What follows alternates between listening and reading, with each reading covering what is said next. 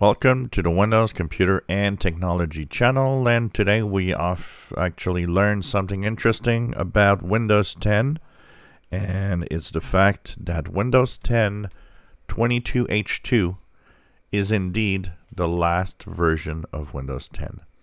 So what does that mean? So that means that if you're still on 21H2, you'll have to move on to 22H2 within the next couple of months, because in June you will be, of course, end of support, and we'll have to move on to Windows 10 22H2. And that will be the only version of Windows left for Windows 10. It will be supported until October 14th, 2025, and will receive a monthly security patch on Patch Tuesday, the second Tuesday of the month, and it will have a minor, as they call it, minor bug fixing patch on the fourth week of every month.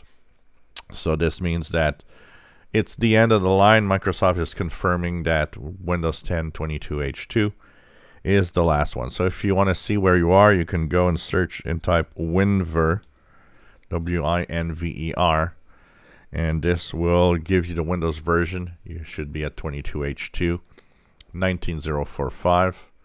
As of now, it's 29.13, which is the latest update. And there won't be any 23H2 for Windows 10 or 24H2. We were wondering about that. Especially, it's logical because, honestly, 22H2 is really pretty much just a change in number. There's nothing. They say that there was some productivity, whatever. There really wasn't anything in here, except moving on the license to version 22H2 and extending its support.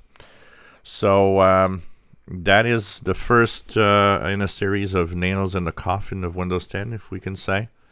Of course, there's the long-term support versions of Windows 10 that will go beyond that, but for the consumer and the standard versions of Windows 10, 22H2, it's the end of the line.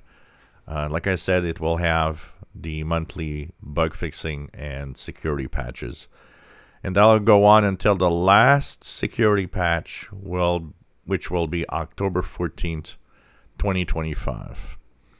So it's interesting, and now at least we are clear, and it confirms that there's no 23H2 or anything in here for Windows 10. And they have announced that they're starting to actually be offering by mid 2024 the first long-term support versions of Windows 11. So 22H2, and here we are in the last stretch of Windows 10. If you enjoy my videos, please subscribe, give us thumbs up. Thank you for watching.